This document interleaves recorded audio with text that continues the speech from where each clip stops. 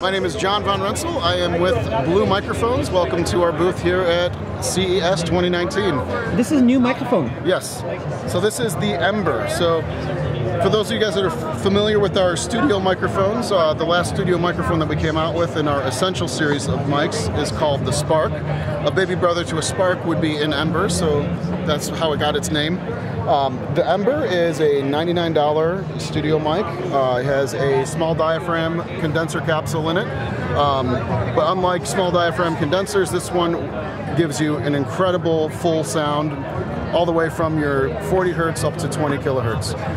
It's perfect for voice. It has really nice proximity effects. So if you're a broadcaster or a streamer, get up on that mic and you're getting this amazing proximity effect that's going to boost up and beef up your voice. For the ASMR?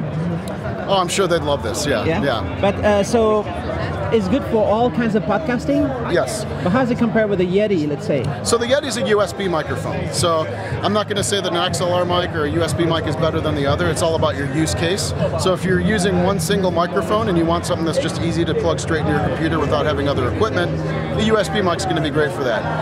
If you're want to use multiple microphones and you have an audio interface or a mixer that you could plug into, you're going to want to get an XLR microphone, and this is a great starting point for that. But the shape is like a stick, right?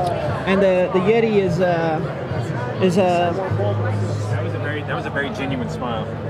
The Yeti is over there, very famous podcaster microphone, right? Yes. It's a totally different shape. Yes, yeah. So how can you describe the sound difference? Well, the shape isn't really going to affect the sound. So there's a lot more going on inside of a Yeti than there is inside of our Ember. So the Yeti has 3 microphone capsules inside of there. Plus, so that gives you the controls on the back to go from stereo to multi-pattern mono just by flipping a switch. You also have your analog to digital converters and all that stuff built into the microphone itself. So it's doing the analog to digital conversion inside the product. XLR microphone like the Ember is straight analog, so you don't have those conversions, those computer chips and all that stuff doing all that stuff inside the mic. That's all done by separate devices. So that's going to be the biggest difference between those two mics. That's why the Ember has a 3-prong connection, the Yeti has a USB connection. And here you have another small one you released during the past year, right? What is this? So this is the Yeti Nano. So the Yeti being the #1 USB mic in the world, we decided to come out with its baby brother. It's a smaller profile. It's still an amazing sounding microphone. Sound quality is phenomenal. It's just a couple less features than you find in the Yeti in a smaller form factor. This is volume? Yeah, so this will be your volume, and it's also a mute switch. So you push this in, you can do a mute. Nice. It's got the LED indicator lights on there. Beautiful LED. And over here, what does this do? These are your pattern selectors. So, the Yeti, you got the 4 polar patterns. This one has 2. This is your cardioid pattern. Push this button, it switches to omnidirectional. Cardioid means that it's going to pick up in front of the mic. Omnidirectional will pick up all around the microphone. Nice. So if you want to set it on a desk and record a conversation with a bunch of people at a table, you can do that. If it's just you talking into the mic, you put it in cardioid, get close to it, and it's going to reject the noise on the sides and the back. So if you jump over here, this is the Yeti right here, and you have all these colors. You said the world's best-selling USB mic? Yes. Mm-hmm. For sure. Absolutely, yeah. Big quantities. The #1 selling wired condenser microphone. Yeah. Wired condenser microphone. Yes. What does it mean? So a condenser microphone that uses a wire. So there's wireless mics as well, but this is the #1 selling USB microphone in the world. Yeah. And how do you make the best sound? What's the story here? So we have an incredible history in rebuilding and developing studio microphones. So we got our start about 25 years ago rebuilding vintage studio microphones. So we have 2 founders. There's Skipper Wise, and he was a jazz recording artist, and he was known for having one of the largest mic collections in the world. The other founder was Martin Salsprins. He was the chief engineer at the Riga Academy of Music in Latvia. He was known for his rebuilds and modifications to vintage studio mics. And that's actually how those 2 got together. They were in a recording session. Skipper brought some mics. That was right when digital recording first started hitting major studios.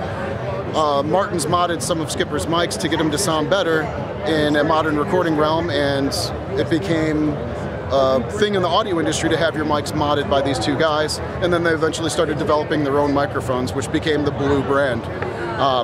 You know, the studio mics is still our bread and butter. That's still our heart and soul there. The USB mics, we started doing those about 11 years ago. The first USB mic that we made was the Snowball, which you may or may not have seen before. That was the world's first ever plug-and-play USB audio device, and that created the whole category of USB microphones. So when somebody thinks of USB mics, they more than likely think about Blue because we created that category. And so when you create a USB mic, you need a little microcontroller in there, you need a firmware, you need some electronics to happen. Yes. That's a whole new section to master. You need to it's master basically this like kind of having analog to digital and digital analog converters built into your product in the microphone itself. In the most recording studios, you're going to have that in a separate box called an audio interface. So we put it inside the microphone to make it easy to just plug your USB mic straight into your computer, and you're off and running. So.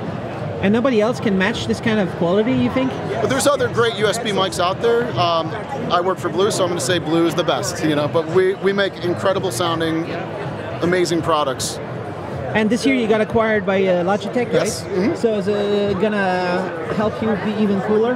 Yeah. I mean, Logitech has an amazing amount of resources that we have access to now. So an incredible team of people that we have access to as well. Sell even more? Yeah, that's the plan. Yeah. And potentially get even more R&D resources to do even more stuff. Yeah, Maybe. yeah. I mean, Blue, we've been a small company. We're less than 70 employees worldwide. So having access to a company that's, you know, I think somewhere around 20 or 30,000 employees worldwide, that's an incredible team of minds and power to have access to, and it should work out for the best for both of us. So, cool. Yeah.